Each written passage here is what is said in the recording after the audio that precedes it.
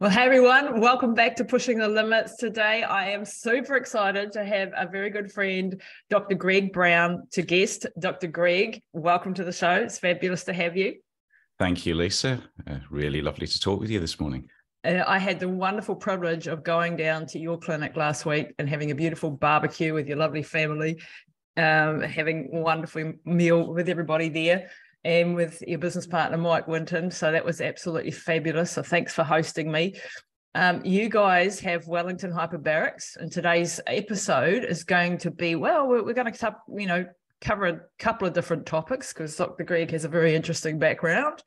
But we'll be focusing largely on hyperbaric oxygen therapy and diving into the weeds there. But before we do that, Greg, can you tell us a little bit about your background, where you come from, your specialties, what you do? Okay. Yep. So as astute listeners and viewers may pick up, I'm not a Kiwi. Well, I am now, but not by birth. So I originate from the UK and trained as a doctor in Sheffield, in Yorkshire, which is a great place to train because the people are really lovely. So I finished up there in 2005, did all my junior hospital rotations and eventually trained in general practice in that area, and then came to New Zealand ostensibly for about 16 months, 11 and a bit years ago. So general practice is my background. I then took a turn into left field by joining the New Zealand military, where I spent the best part of a decade in and out of uniform, and the Navy was my service because I don't enjoy shaving, sleeping in holes, or running too far. I'm sorry to say, Lisa, talking to you. And then subsequent to leaving the Defence Force, I've got involved in hyperbaric medicine and in really trying to break the mold in this country. Yeah, and you're really at the forefront. What you and Mike are doing is just, revolutionising. I've been banging on about hyperbaric oxygen therapy for 8 years. I haven't really made much of a dent in the universe yet, but it's a super powerful. I credit hyperbaric oxygen therapy with saving my mum twice, both, certainly in the aneurysm and stroke that she suffered 7.5 years ago. It was absolutely pivotal in the rehabilitation of her brain.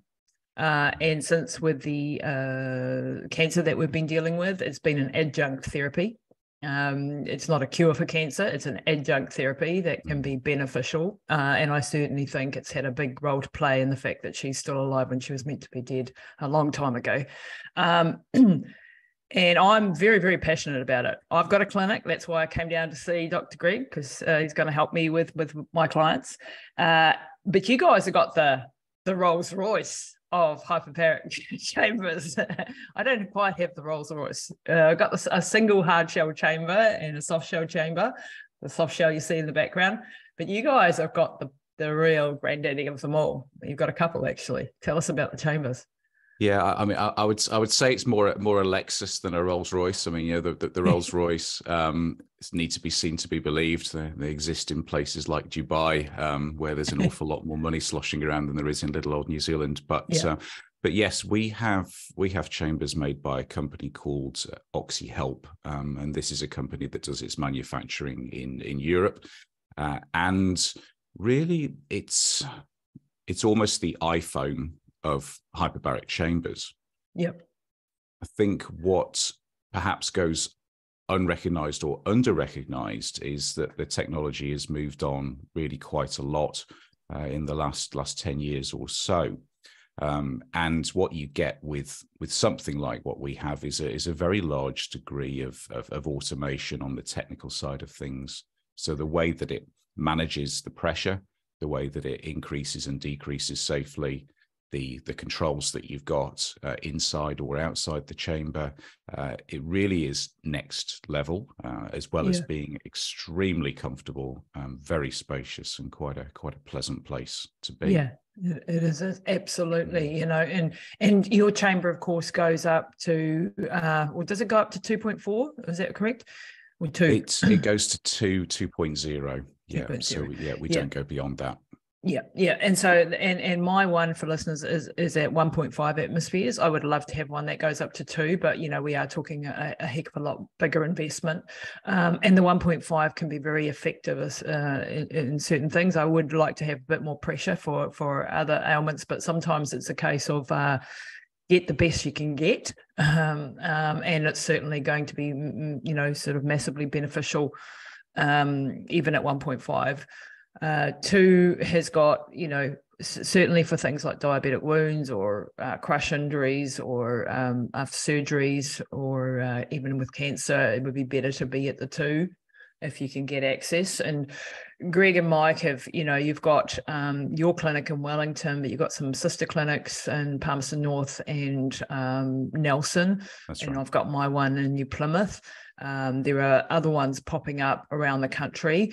Shout out to my colleague who is opening in Pukekohe shortly, Dr. Dean Carter, who managed to get his hyperbaric technician's certification with Dr. Jason Sonners last week as well. So fantastic to have him now qualified in that. And it's exciting. It's an exciting time for hyperbaric. People are starting to hear the word bandied around, and occasionally people will know that that's the thing that the divers have, isn't it, when they get the bends. Can you just briefly go over what is hyperbaric, and then we'll dive into the benefits of it? Absolutely. Everybody's minds go to dive medicine if they've heard of hyperbaric oxygen therapy at all. And of course, it is the same modality, it's the same principles, but the application of those principles is much broader than generally goes recognized. Very, very simply, it's a dual drug therapy that involves delivering high flow supplemental oxygen at pressures higher than atmospheric pressure. And that's really it. It's certainly better, I would suggest, delivered in a hard shell chamber from the perspective of the pressures that you can achieve. But the reality is that it depends on the indication, which sort of pressure you want to treat at, and there's certainly benefit in both sorts of approaches, hard or soft shell. But we've chosen to go the hard shell route because we think that, especially under medical supervision at those higher pressures, we can treat a broader range. Yep. In terms of how it works, there is the upfront effect of direct oxygenation. You do dissolve a very, very large amount of oxygen. It doesn't just saturate hemoglobin, that can happen very, very quickly. It also puts oxygen directly into the blood plasma, and that's just a function of the way the gas laws operate. But in the longer term, and the way that it's delivered these days, there are other effects around growing new blood vessels and increasing the amount of circulating stem cells, and actually also epigenetic changes that are now apparent and continuing to be researched. And and the exact mechanisms are very, very complex, and to an extent they're above my pay grade. But in terms of being able to deliver this safely, the research base is considerable. It's impressive. And it just keeps getting bigger. Yeah, exactly. All around the world, studies are being conducted all the time. I mean, I know Israel is one of the leading countries in this, as well as America. We've got some great doctors like Dr. Harch and Dr. Jason Sonners, who's been on the show, and Dr. Scott Sherr, and many others. So it's hyper oxygenating the body. It's getting the oxygen into the plasma, as you said. When that is the case, then it can actually get through, because also the oxygen molecules themselves have been compressed like a can of Coke with the gas in it, right? It's got, the carbon dioxide or monoxide, whatever it is, and you open it up and it bubbles out, right? And that's the gas expanding. So that's actually what's happening. It's compressing it down, and then it can permeate through damaged tissue, hypoxic tissue, inflammation, where there's inflammation.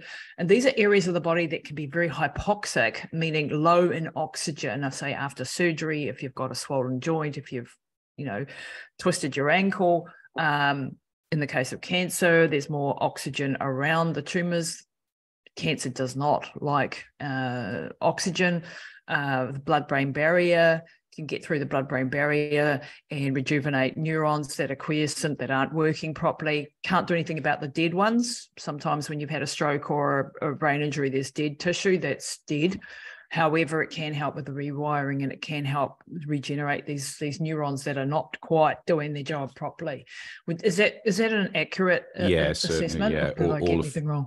All of the above. Yeah. I think you've raised an important distinction there between tissue that's necrotic, that's completely dead and is unsalvageable by anything, including hyperbarics, and tissue that's under oxygenated, that is metabolically dysregulated, it's unhealthy, it's unhappy, and you would find that around the area of an infarct in the case of a stroke. So you've got your dead bit of tissue, you've then got what's referred to as the ischemic penumbra. So ischemic meaning obviously lower blood flow, less blood flow than it needs.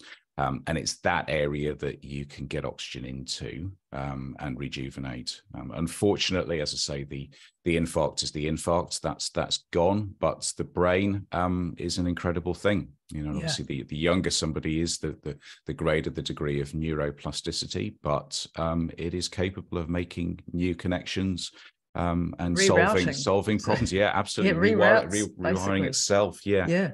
Given the right conditions. And I mean, what hyperbarics is doing is it's essentially attempting to signal to the body, hey, look, there's a problem here, go and fix it, as much as anything else. And then the body, being a wonderful thing, does its thing.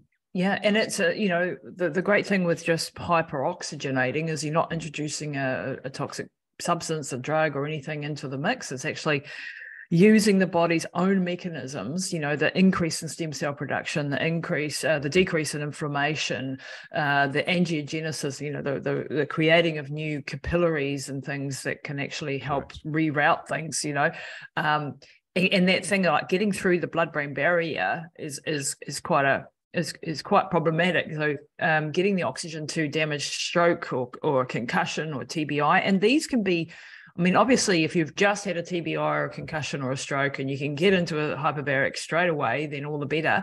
But it's not that it's too late for people who have had these things years ago. It can also be beneficial. And Mum, when she had her, she was 74 years old at the time, and now 80 when she got cancer. Her brain and neuroplasticity, I've lived this. I've lived somebody losing their brain almost completely, being not much over vegetative state, to coming back to a person who can drive a car, function fully in society, to then going back again after the brain tumors, to being a baby again, and to come back to being a near fully functioning. I'd say Mum's operating at about 85%. There's some deficits there for sure now. But she's still, sitting at a coffee table with Mum, you would not know she has anything, only when she goes to walk and things that she's a little bit more fragile and a little bit more unstable. But to see the brain go for it like this, complete damage, right back, complete damage, just absolutely phenomenal. And it gives me hope for people who are, definitely for younger people who are having brain injuries or early onset dementia or Alzheimer's or any of these things, that we need further studies. There's a hell of a lot of studies, however, that have been done in this area, and it's not really being recognised, as with all things in medicine. Hey, Greg. Oh yeah, absolutely right. And your mum's story is absolutely incredible, and is unmatched really by anything that conventional medicine could offer or did offer in that scenario, right? Which having read your book, is it was a fairly wild story of really just frustration at a sort of fatalism that's it. She's had this. This is how things are going to be. And we've seen people 10 years after significant traumatic brain injury, and seen unreal improvements. It's absolutely not too late. No. The degree of improvement and exactly what that's going to look like, I think that's that's the variable. That's the frustrating thing. You know, you look at what the Israelis and the Americans do using things like SPECT scanning, which is like a functional blood flow scan. Essentially, there's nothing that we can do here that matches that. And no, we just don't have SPECT. We don't have it. No, and nothing else is any good. You know, functional MRI is too inherently variable, just depending on what the person is thinking about on the day. Even, you know, it's not a substitute. So unlike people who can get SPECT scans, we can't say, well, actually that bit of the brain's gone. I'm not going to improve your left arm, but I might improve your speech. Whereas the overseas people can do that. So we've got a ways to go there. Yeah. And I think, you know, part of the problem, you know, as we've said, is that you are switching on the body's healing and regenerative processes, right? You are doing so with something that essentially is non-pharmaceutical. I mean, oxygen, you know, is a prescribed drug, you know, so we prescribe it. I prescribe it for the patients under our clinic and in our satellite clinics under standing orders. But that's about it. You know, there's no, it doesn't fit the medical model. It's not, no. It's not getting any traction because it's seen as fringe, and it's been around for hundreds of years. As you've said, the evidence base is huge, highly compelling, and every single study that's ever done in its conclusions, pretty much, you know, one of its conclusions is, you know, needs more studies to be done. That's just the standard bullshit answer. Yeah, it is. And, you know, where do you draw the line on that? And I think as well, the part of the malaise, I guess, in evidence-based medicine, which has morphed into something that it was never intended to be. I mean, you know, potentially we could get into that. But part of the malaise is really this fixation on the randomized controlled trial as being the only way of assessing the efficacy of an intervention. Now, the only people really that have the money to do big randomized controlled trials that are actually, as well as being the gold standard, they're also the most manipulatable. But the only people who've got the ability to do that at the scale that you need to achieve the power to get the result that you're looking for is the drug companies. Exactly. You need very, very deep pockets. So when are we ever going to get the same evidence base? Probably never. So where do you draw the line and say, well, actually, we've got enough? And that's the position that we came to then put, you know, money where mouths are and to start doing this stuff. Yeah, and you know, to set up what you guys have set up is next level expensive. This is not a get rich quick scheme, because I can tell you, it's like you've got to do the education, you've got to do and I've you know done that here too, to the degree that I'm able to do that to do that, because we're passionate about this, because I've seen it save Mum, and I've seen it save many of my clients and have incredible results. And I've read the studies, and I know that this is an impactful, amazing therapy. But we, like you said, there's no money behind it. There's no big dollars to be made in this area of science, and so it's not going to get the attention.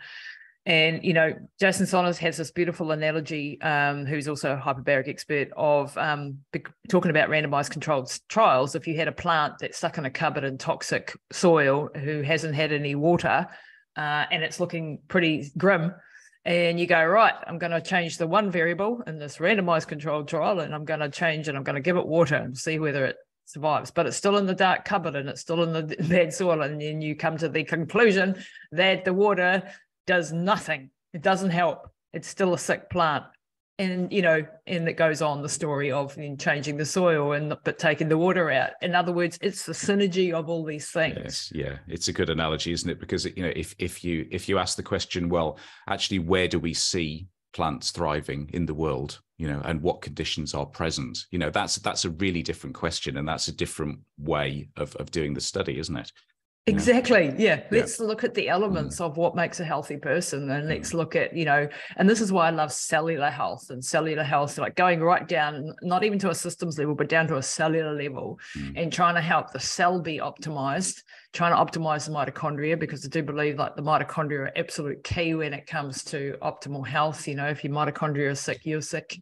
And you're not going to have much energy to repair yourself, you know, so anything that works on that really sort of deep level, which hyperbaric oxygen does, this has got to be good.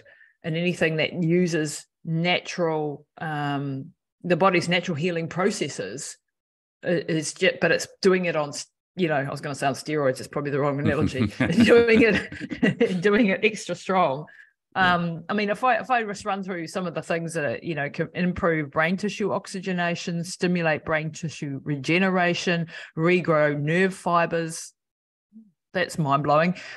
Form new neural connections, regrow new blood vessels and improve blood flow, stimulating idle brain cells to function, speed recovery and rehabilitation time, stimulate tissue repair, increase levels of neutrophils and nitric oxide, reduces inflammation in the brain and body, stimulates upregulation of growth hormones, which we all know is anti-aging, reduces brain damage from swelling, improves cognition, thinking, and brain performance, new collagen, skin and tissues, reduces pain and swelling. I know this is getting boring, me reading this list, but I want you to sort of get the point. Regrows healthy tissue, skin and bones, heals ulcers, wounds and injuries, kills bacteria and infections, makes antibiotics more effective, stimulates angiogenesis and axonal regeneration, enhances mitochondrial function, promotes stem cell production by up to 800%, increases cerebral blood flow, decreases cerebral edema, reactivates quiescent neurons, and it's safe and comfortable and pain-free. Well, why the hell would you not do this? Yeah, it's great, isn't it? And if I said all of that in a newspaper advert, the medical council would come down on me like a ton of bricks, even though it's true. It's clinically provable. Yeah.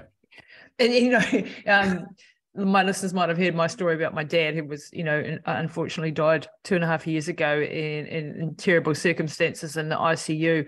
And I came with the clinical research for intravenous vitamin C in relation to sepsis and the reduction in mortality rates of 48% if you can get it early enough. And I was told, we're not interested in the clinical research. This is a legal matter. So my dad, my opinion, died because of a legal matter, because I couldn't get him what he needed at the time when he needed it. And so one of my dreams is to, as I've said to you, Greg, is to get the right to try law here, which is they have it in America in some states, where at the end of life, if your doctors have run out of options for you, you're allowed to try such things like that, anything that could be possibly helping within limits, obviously, of common sense.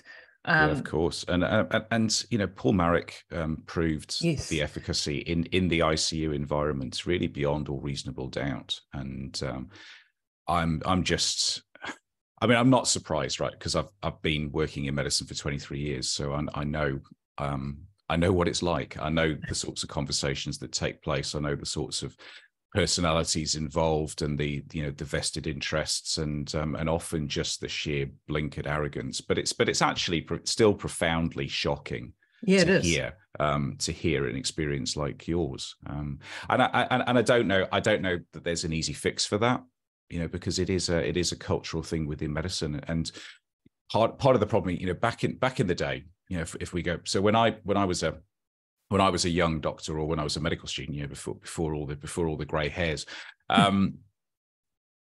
the whole evidence-based medicine thing was coming in, and it was like, this is fantastic, right? Because what we used to do was eminence-based medicine. You had your eminent professor. My first job as a qualified doctor was for the professor of surgery in Sheffield. Great job. You got the professor. He knows his stuff. It's an apprenticeship model. You train under this person. You do what they do. You learn from them and their experience. You add your own experience to that, and you develop an approach that then works for you going into your career. And hopefully you keep learning and keep evolving in that sense. There were issues with that model, and certainly there is a huge place for doing decent scientific trials in medicine.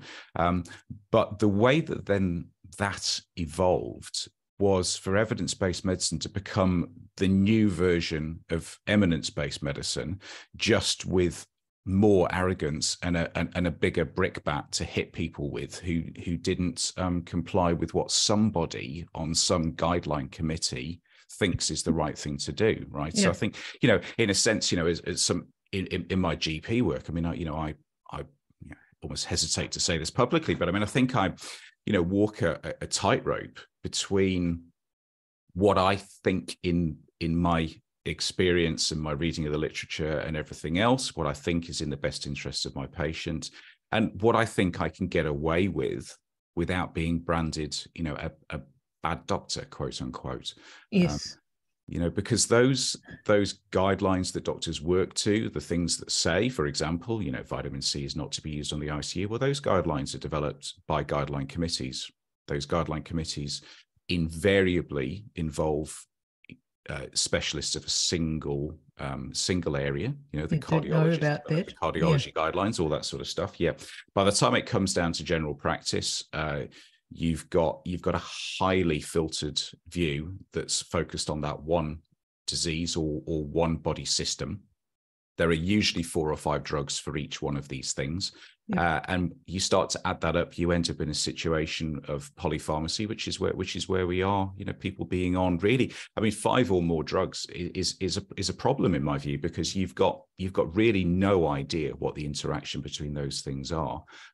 But the key thing is that guideline is then constraining that practitioner, because that guideline is then the standard against which that doctor is judged. Yeah. So, if then there's an adverse outcome and the doctor is shown to be not practicing according to the guidelines, they can be disciplined and censured for that.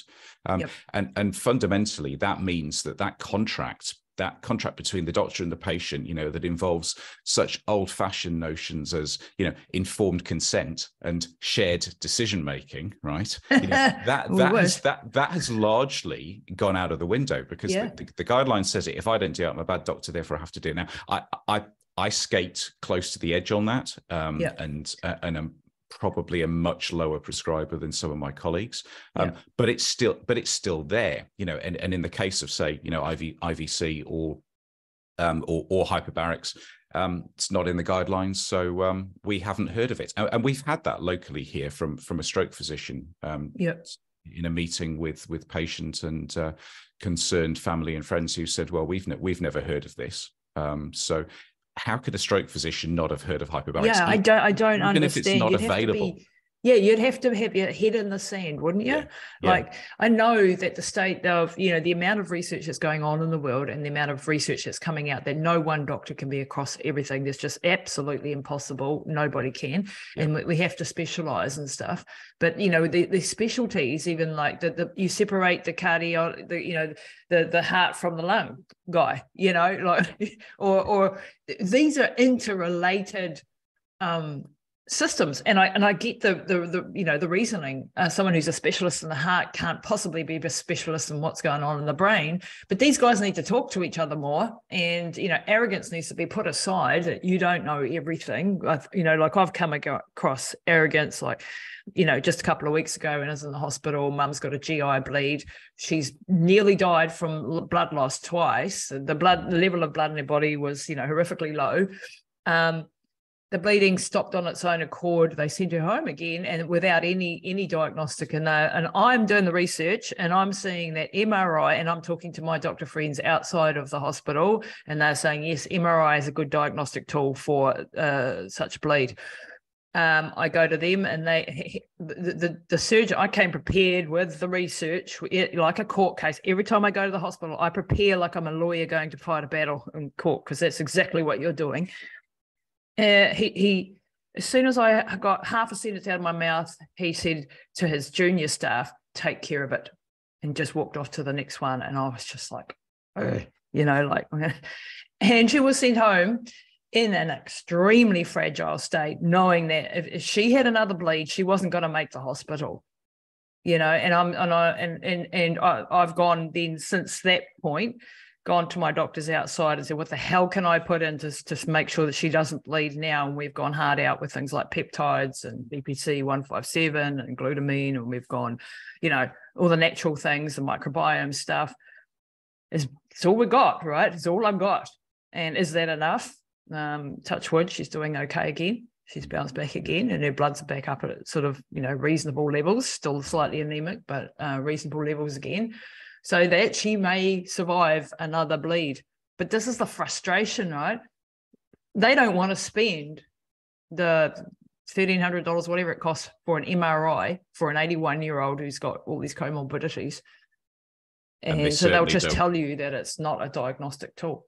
Yeah. And you know, fundamentally, they don't want to be challenged in any way. You know, nope, they don't like me. I'm sure they don't. But that attitude, take care of it. I mean, that's profoundly shocking. Yeah, it is. I just and my brother was opposite me, and he thought, "Oh God, here we go." You know. but the in those circumstances, they also have you by the balls. Yeah. Because if you're rude to them, then you're really in trouble. Because then they really shut down all of the support that you can possibly get. And that is this precarious position that the loved ones are in when they're fighting for their family member. And so by sharing those stories, and these have unfortunately been over and over and over again stories, so goodness knows, and I hear stories back because I tell these stories, so people come and tell me their stories, so I hear this over and over and over again. I share these stories so that the person who is in that situation knows that they're going to have to fight for resources, that they're going to have to fight for their loved one, that it's not going to be automatic, and that you better push back, and that you better go and do your own research as best you possibly can. And yes, you'll be rubbish, and yes, you'll be ridiculed as, oh, you're coming with Dr. Google, are you? Well, I can tell you that all of these stuff is that you have access to, I have access to as well. There may be a few hidden papers that I don't have access to, but I can get them through my doctor colleagues and friends that I have. Don't treat me like an idiot just because I didn't go to med school. I think these days that's probably an advantage, to be honest, not having gone to med school. Yeah, it is an advantage because you're not like this with your hand up the back. And I know really good doctors who, like yourself, are going, this is so frustrating. I know what I should be telling this person. I can't say it. I can't do it. And this is where we need to change this model. And I think this is where people like me sit, also walking fine lines sometimes. But we have to be brave because we're standing up for the people we care about and our clients and our loved ones to get the best that there is available. And hyperbarics is like, well, this one's a no-brainer for most people. There are a few contraindications. And on that note, we did one yesterday. We had a client that was under your consult with you to make sure that they were okay to come in. Because with hyperbaric, what are some of the contraindications where you'd say, oh, we have to have a look at a bit closer here? Yeah, there are a few. There are relatively few absolute contraindications. A pneumothorax, partially collapsed lung is definitely one, because that's going to get significantly worse and possibly tension, and you don't always survive that. So that's a bad thing. But also you would look quite carefully at people with chronic chest disease or previous chest surgery in that regard, right? So if somebody's got really awful emphysema, so that they've got these great big dilated sacs called bullae in the lungs, that could burst and cause a pneumothorax. So that would be a big thing. You've then got certain sorts of chemotherapy that if you're within a few days of them, there can be effects. There's a couple, we won't bother about going through what they are, but there's a couple there that we just have to be a little bit careful of. And then you're talking about things like sinus issues, middle ear issues, things that are going to be a problem under pressure. Diabetes, you have to be a little bit careful with, just because blood sugars can drop a bit in the chamber. So, essentially, it's just a case of checking blood sugars beforehand and making sure that it's not lower than a reasonable level. So you've got a bit of wiggle room there for it to drop. But those sorts of things, we've got a list. I mean, I don't like people going in after recent dental treatment, because sometimes the pressure can actually cause a tooth fracture if there's a cavity there or some defect. So we screen everybody. We've got a standardized tool that we use to do that, to look specifically for all the contraindications and also just to take a general view of somebody's health. And then I speak, so certainly in terms of what we do here in Wellington, I talk to all the patients initially, make sure that there's nothing there in the background that we haven't picked up, brief them thoroughly on how to manage their ears in the chamber. And then I will go in for the first session, because we have the luxury of that with a multi-place chamber. I can go and sit in an adjacent seat and just keep an eye on them through that first treatment and make sure that they've equalized their ears properly and they're pain-free and enjoying it. So as you say, overall, very safe. Few absolute contraindications, some relative ones that you just have to be a little bit cautious about. Yeah, touch wood, we haven't had any major issues up to this point at all. And we haven't perforated an eardrum, which is excellent. Yeah. And, you know, these things we need to know about. And then there's the thing, you know, people might be hearing this and go, right, I'm going to come and I've got, I don't know, major concussions that I've had in the past or something like that, or stroke or whatever. Do I just need to come once? Unfortunately, the answer is also no. if only, yeah. I mean, Yeah. and this is the thing. I mean, this is the other barrier to treatment, especially where the public healthcare system don't come to the party. You know, this is relatively expensive, and it's extremely time consuming. So, you know, if you've got a historic, a traumatic brain injury, something really even moderately complex, then you're going to be needing, you know, 40 to 60 sessions of this, and that is far better delivered in, you know, consecutive weekdays, you know, 5 days on, couple of days off at the weekend, consistently for several weeks. Where people do that, they have much better results, we find. That's what I found. And the ability to dedicate that much time on a daily basis is a luxury for some, you know, that they just can't afford. And I think, you know, like that, you know, on that note, you know, it depends on the severity of the condition too. So some people don't need a full 40, but someone like mum would, you know, like mum's been doing it. Or we do have the occasional break where she has a month off here and there, and that's part of the protocol too. That, you know, but basically, for the 8 years, she's had hundreds and hundreds of hyperbaric treatments. I've lost count when I got up to 400 or something. So it is a, you know, something that can be ongoing, you know, and supportive. But if you've just, you know, like my brother just had a hip surgery, hip replacement, and I was trying to just get him to do 3 treatments before, 3 treatments afterwards. Absolutely. We've managed the after. Didn't come before, but just those 3 would have been beneficial going into surgery, and, you know, 2 or 3 afterwards just to speed that recovery. So it doesn't always have to be a block of 40. Yeah, 100%. Yeah. So you've got something. So post surgery would be 1, and, you know, there is benefit even to just 1 post surgery for wound healing. One of the first patients I treated was my wife, because she very unexpectedly developed acute appendicitis last year on Mother's Day. Which fortunately I picked up early. We managed to get her in. The surgeons took 12 hours to scan and pontificate, and eventually go, oh yes, it is. The dumb GP was right, with his hands and his eyes and his ears.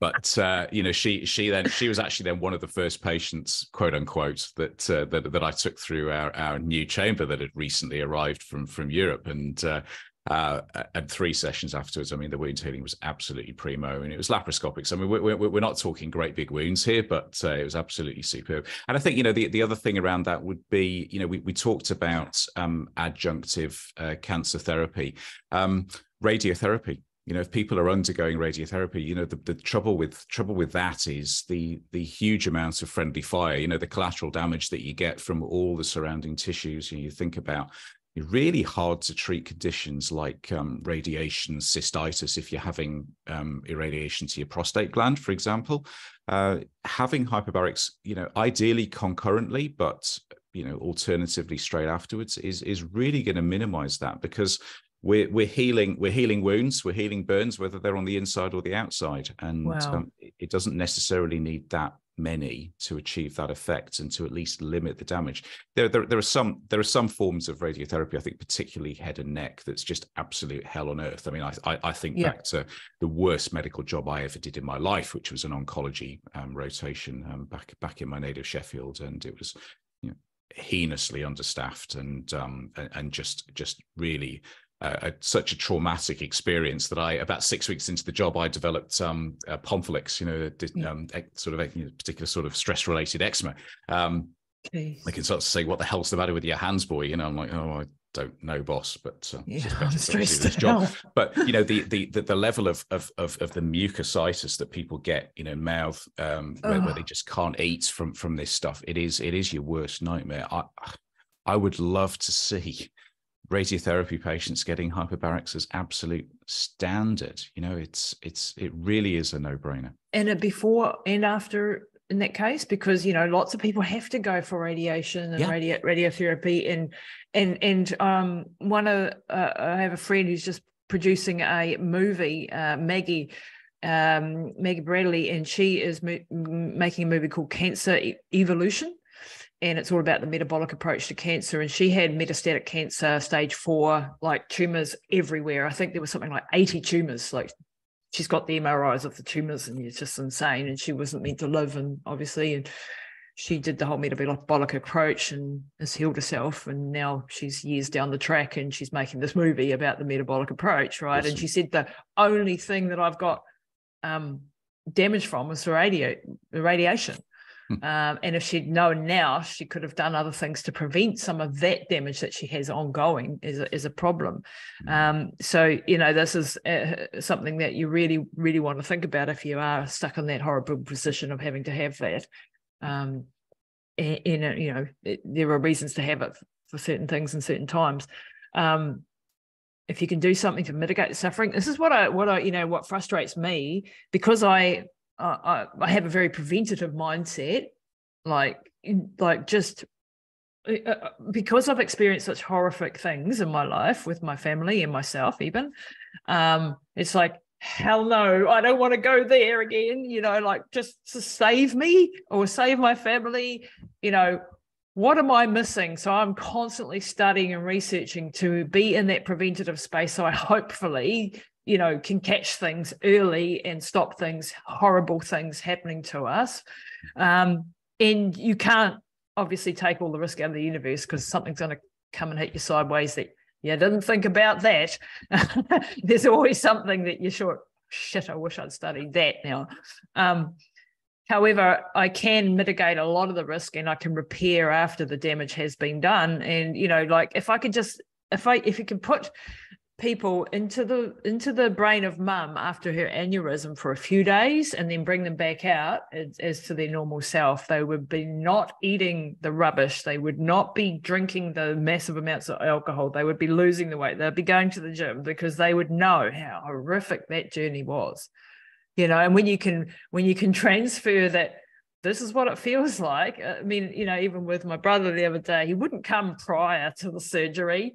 After the surgery, it was like, oh, when can I get in? Because it was worse than you thought, because you've forgotten how bad it is and how bad the pain is. And we as humans tend to do that. I know with ultra marathons, you get to you in the middle of the ultra marathon, you're going like, never again am I going to experience this pain. This is horrific. Why the hell am I doing it? And then you get across the finish line and you're never again. And then within 24 hours, because of the excitement, you finished, you got the medal, and you've forgotten the pain.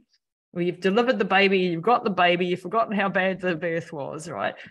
And then you're off planning the next one, the next race or whatever. That's what we do as humans. Hey? I'll take your word for it on that. You forget, though, the pain and the suffering that you went through very, very quickly. Whereas I try to no, let's be preventative. And I try to get this across to my healthy clients who come is, let's do some baseline testing while you're healthy. Yes, it's some money in investment now, but if you do that baseline testing, then when things start to go south, we've got, and I'd love to go and get, MRIs and things like that. So we have a complete, and clearly scans and things like that, have a complete data set of what is you healthy. And then when things start to go pear-shaped, then we do another and go, oh, that, your hormones have dropped off a cliff, or you've got a spinal, scoliosis that's now starting to develop in the last 2 years.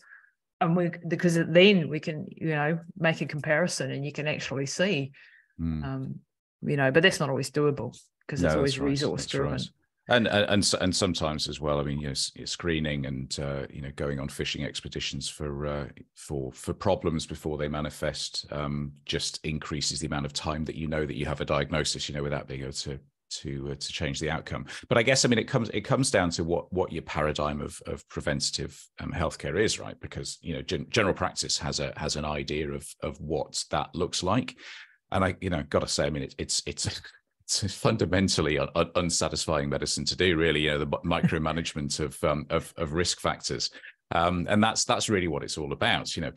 Everybody has a cardiovascular risk assessment that's based on lipid profile and blood pressure and family history and a few other things, blood sugars, that sort of thing. It spits out a percentage risk that may or may not be accurate, and then the algorithm says, this person needs a statin. Consider this, consider that, consider the other, and even in my 20-year career, I've seen the pendulum swing so many times. Aspirin's a good thing in primary prevention, it's a bad thing in primary prevention, or maybe it's all right for some people. And when you've got the patient in front of you, I tend to go to the online risk calculators where I can show them what the benefit of an intervention is, because the reality is that the majority of the time it's extremely modest. So you look at figures like the number needed to treat. It's a good sort of stats measure. It's the reciprocal of the absolute risk reduction. So it really just tells you how many people need to have this intervention for one person to benefit. You look at things like blood pressure and that sort of thing. It's sort of in the order of 80 to 100, depending on whether you're talking about stroke or heart attacks. Lipid lowering in low risk people is a complete fool's errand, and I think and a dangerous one, really, because you need cholesterol.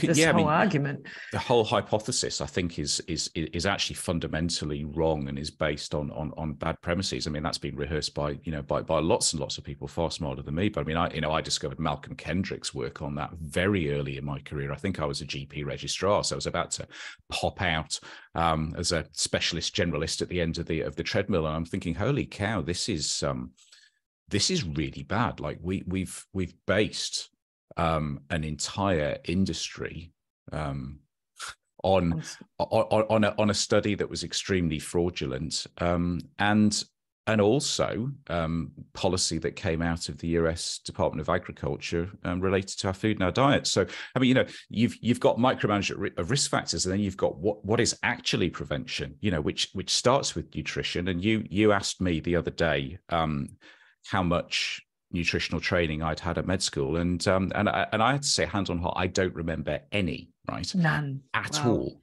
So that's something that I have had to educate myself on post-grad. Did a fairly deep dive on that stuff just over a decade ago. Wow.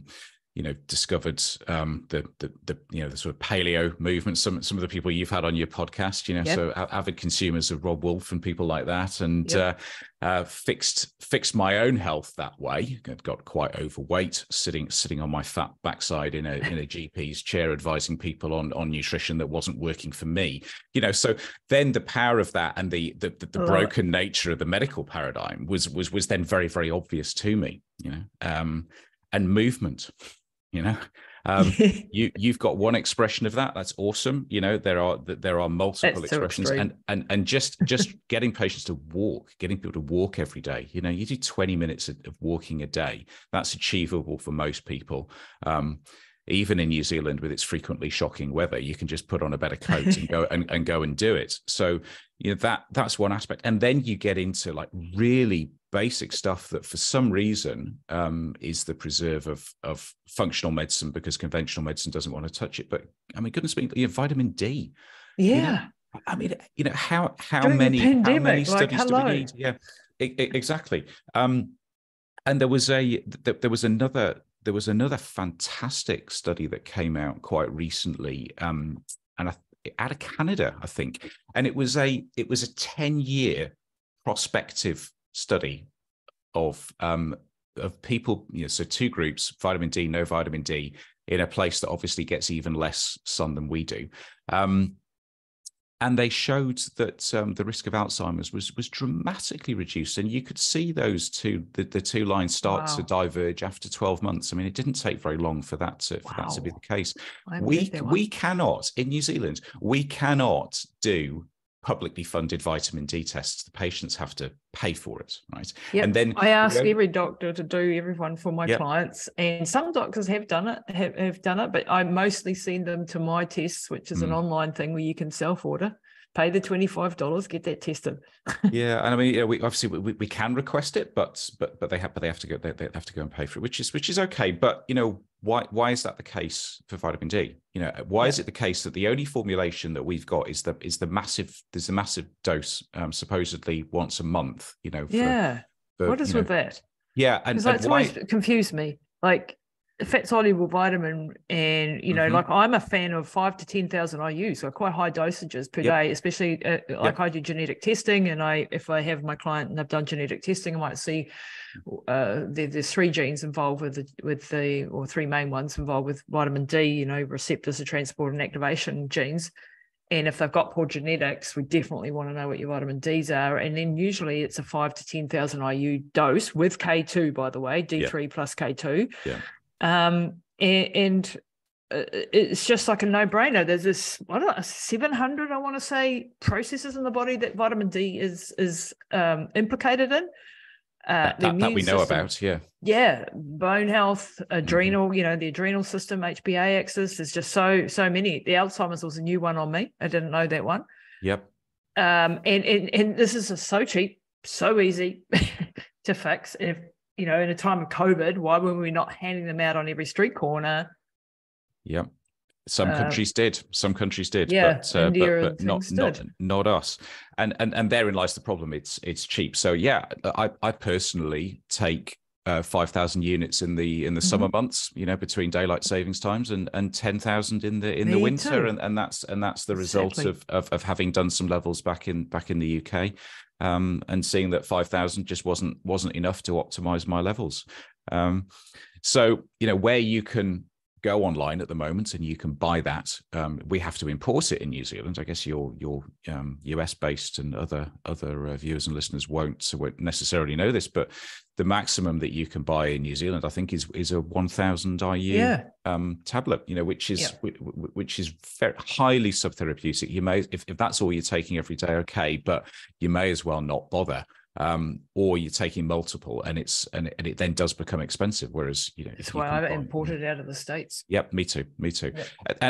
And that's so basic, And then vitamin C and zinc and some of these other basic things. I mean, you imagine a public healthcare system that prioritizes these things, not statinating the population and constantly shifting the thresholds lower and lower and earlier in life, where you start to look at these things. I mean, that's how you improve health.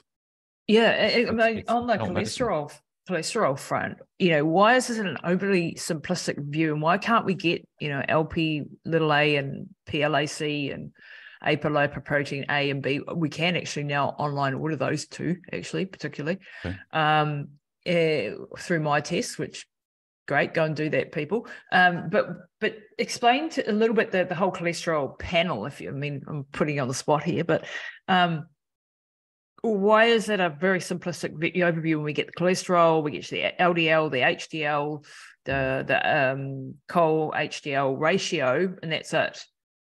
Why is that not enough info? Yeah. They measure the stuff that's easy to measure, and then prescribe drugs that target what you can measure. And of course, we know that just because something can be measured, it doesn't necessarily mean it's important. And the converse is true. So the standard cholesterol panel, I'm saying cholesterol in inverted commas because we know that it's not as simple as that.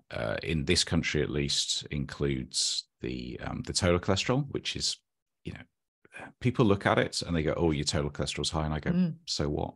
Meaningless." Yeah, it's actually good. If you're a woman, particularly, it's way better. You've then got LDL, which is a calculated value, and LDL is made up of different subfractions of different sizes. Some may be implicated in heart disease, most are not. And then you've got the only two that I actually look at. To be honest, I ignore total and LDL, and I look at HDL and triglycerides. Essentially, you can infer quite a lot about somebody's diet just by looking at those two measures. The triglycerides are going to be raised in a situation of standard Western diet, lots of refined carbohydrates. You see very high levels in diabetics, and they get brought in to see me to go, oh, their triglycerides are high. Do you want to give them a drug? And I go, no, they need to improve their glycemic control. Yes. Ideally through diets, not through the medications, if we can get away with it. So that infers something about the carbohydrate levels, and then the HDL is often a proxy for how much natural whole food fats people are eating. So somebody on a paleo primal, low carb, high protein, LCHF, however you want to term it. Got to keep colleagues like Grant Schofield happy by mentioning LCHF, which I seem to remember. He rebranded as low carb healthy fat, which I think is much better. All of those approaches, they're going to raise your HDL in most cases, and they're going to lower your triglycerides. And if you've got a ratio of high HDL and low triglycerides, low triglycerides being under 1.3 or under 1? Well, I mean, ideally under 1. I think the last time mine were measured. In fact, this is how much store I set around doing lots of blood tests. So the last set of blood tests I had done on myself were just prior to my second immigration medical, when I decided to stay in the country, and back then they were still doing fasting lipids, which is a nonsense for everything apart from triglycerides. All right. And I ate 4 eggs cooked in butter before going to have my cholesterol test done. My HDL was 2 in our units, which is different in America. Yeah. My trigs were 0.5. Wow. So you've got a 4-to-1 ratio, so you can easily get it under 1. With a low carb diet. That's the only thing worth looking at. Yep, there are much more complex tests that can be done that we can't do, and that's not really an area of my practice in any detail at the moment. But certainly this fixation on total cholesterol and LDL. Yeah, like my total cholesterol came back the other day at a blood test, and I do like to do blood tests because I do like to read. Like I'm going for optimal, not what the ranges are. Sure. Not that, and that's the way I've been taught by my teachers, is to look for the optimal, and trying to things like albumin. The albumin should be nice and high, and lots of nuance here, but that can help us. But my HDL come back at 3, which I was quite shocked at myself. Nice. Very good. That was quite high, but the doctor was concerned about that, and should be closer to 2, they thought. And my trigs were 0.7, I think. Nice. And my LDL was too high, though. It was what was it? But the ratio was okay. But the whole and the total cholesterol was 7. It's very high, right? And I'm not panicking because my HDLs are high, And again, I probably should go and do the other ones, but I'm still learning those ones, the apolipoproteins and all of that.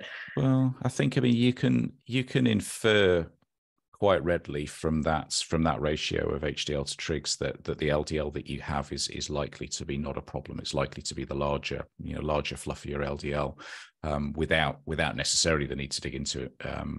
Unless obviously you're particularly interested, so perfectly fine to do that. But again, talking about skating close to the edge, somebody like you would be brought in by the practice nurses who get the blood results back and go, okay, whoever signs them off says bring them in for a chat about their cholesterol. What we're supposed to do is to have a conversation about low fat diets and statins, and then I have a high fat diet. And then I look at that and I go, well, from your diet, looks like you're doing this and this, and they usually, I'm usually right. And I go, excellent, carry on, don't darken our door again. Do not worry about your cholesterol again, and particularly for females. It's very, very clear that that you lot, and yes, I did just assume your gender, you lot run a higher level generally than us, and that is extremely helpful going into the later years. Exactly why for general longevity, and for hormonal. So I want my hormones to be the best they can be. I am on HRT, full disclosure, as well, but bioidentical HRT, by the way.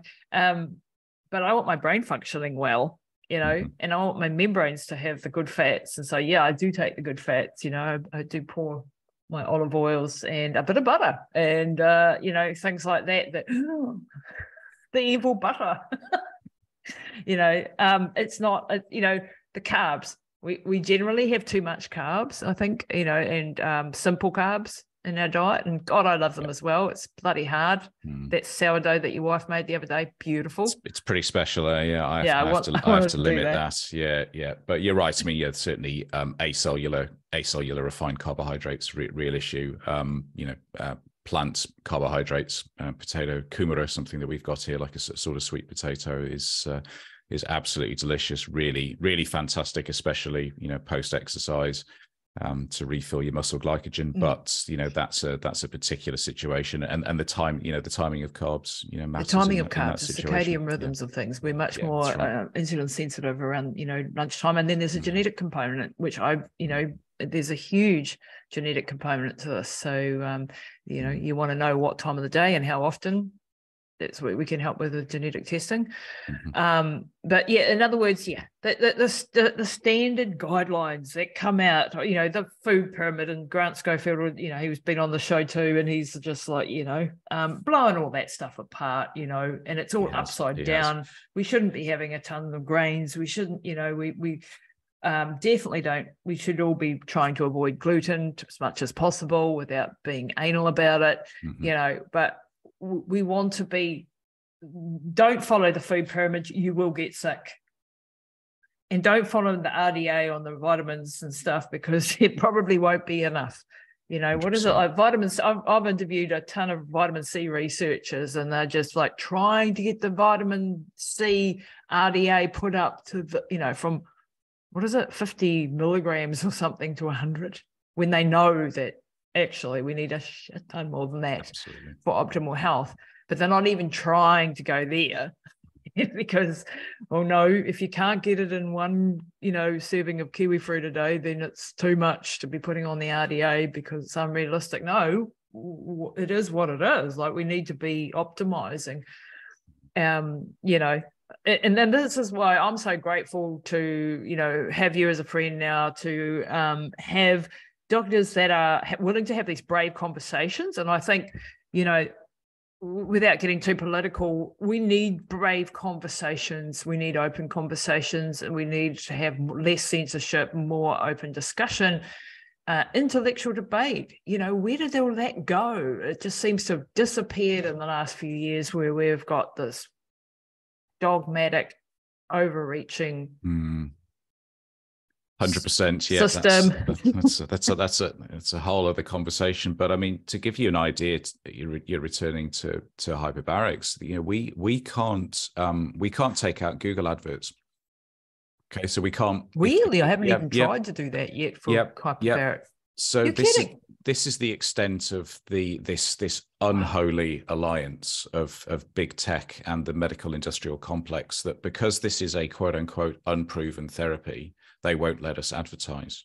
Wow. And we know darn well how much search results are manipulated, and things are down rated, so that they're hard to find. And it's been obviously the most egregious during the last 3 years, but it is continuing to occur, and it affects, you know, all of us who have approaches that are not considered by somebody somewhere to be mainstream and evidence-based. And who is that exactly? And who is that is standing judgment? Yeah, exactly. And, you know, I mean, I've seen it. I've spent 10 years building a brand. I've spent 10 years building a audience.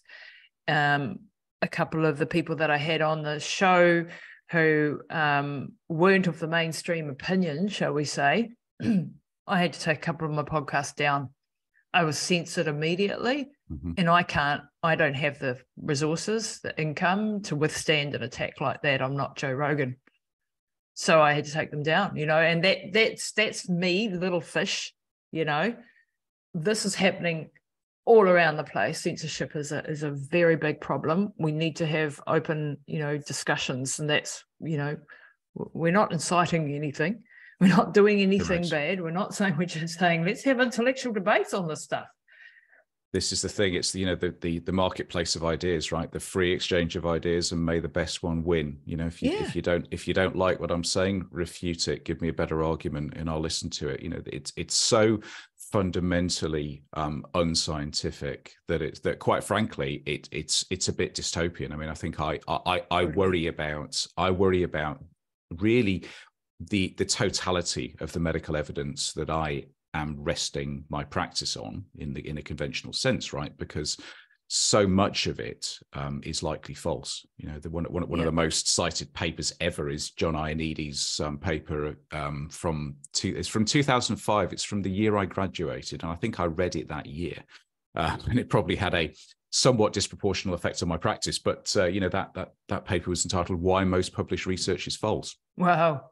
You know, and if we can't challenge, if there is an orthodoxy, a correct, a right opinion that is staunchly defended, that cannot be debated, we're in trouble. Actually, we're in massive trouble, because we are essentially then controlled in relation to our health and well-being. There are some opinions that you can't have. There may well be some approaches that you can't do. You know, we're facing down a very significant act of parliament that looks like it's going to go through in New Zealand that will substantially, it terrifies me. Yep, therapeutic products bill. It's absolutely horrific. It's going to reclassify natural health as medicines under the same regulatory framework, and we're going to end up with our choice being fundamentally restricted in that area. Like down to this point where you won't be able to get vitamin C, or you won't be able to do your natural herbs in your garden, or you won't be able to take any, you know, and this will be controlled by who? Pharmaceutical companies, you know, or government. Right. Yep. You know, like if you look at Maori medicine and traditional medicines, they are going to be gone. Mm-hmm. Their entire, you know, this is a horrific this natural therapeutics bill has, and it's slipping under the radar. It is. You know, I had the privilege of going to a big natural health conference recently where I was speaking, and they had a representative from the government there who was talking about what they're doing with the natural therapeutics bill. And I tell you, she got completely roasted, because the CEOs of those big companies that were there, you know, and I won't name names or anything, but they were like, you haven't even asked us as an industry what we think. You haven't let us submit anything. We're taking our company, one of them said, we're taking our company that has over 500 employees and we are buggering off.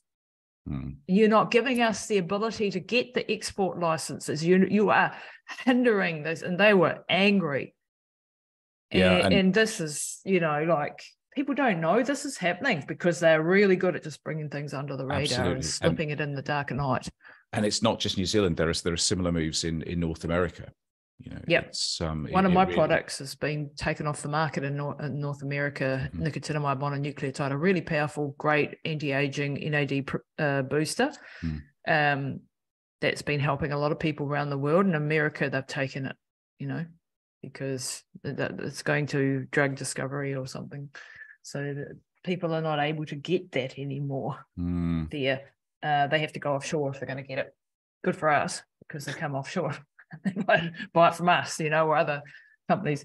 But this is not, you know, this worries me, you know, on so many levels. This worries me. And you always have to look at where is the money, and, like, you know, the amount of lobbying in, you know, American politics is, you know, the obvious place to look, where the billions of dollars is, you know, in lobbying government, and who's putting that behind that, in the pharmaceutical companies, you know, the powers that be. It's not about your health. It's not about personally, you know, you making an assessment. And as a doctor, you know, when you've got a person who's sitting there before you, you've got to do public policy. For 1 in 1,000 people, this is going to be a benefit. And for the others, it's probably not. We're going to give it to you. You know, that type of decision making is just like, shouldn't you be looking at that person and all of their data points and making the best assessment for them? I find the best thing is to give them the figures and say, does that reduction in risk from 15% to 12% excite you? And they go, not really. And I go, cool, me neither. And the side effect list is. Yeah, that's right. How about we don't do that? Cool. Yeah, exactly. And then you have how to about we document change the diet? Yeah, that's right. That's right. And do a bit more exercise and try to make some other changes somewhere else. Dr. Greg, you've been absolutely amazing. Thank you for sharing so openly and honestly on the show. I really, really do appreciate that. Thank you to you and Mike for setting up Wellington Hyperbarics. And there's Nelson and there's Palmerston Hyperbarics, and now there's one in New Plymouth. That's me. There's a new one coming up in Auckland and Pukekohe. There are others in Auckland as well. My friend Dr. Dean will be, and Miriam will be opening in Pukekohe. They're going to have 2 hard shell chambers. This stuff is coming. And why is it coming? Because it works. So you'll be able to find this near you, hopefully soon, if not now. And ring and contact Greg at Wellington Hyperbarics. Where can people find you, Greg? So we have the domain hbot.kiwi, hbot.kiwi. That's pretty easy, hbot.kiwi. We'll put the links down below. Otherwise, reach out and, check this out if it's something that you need to think about. Dr. Greg, thanks so much for your time today. Very super grateful. Thanks ever so much, Lisa. It's been wonderful.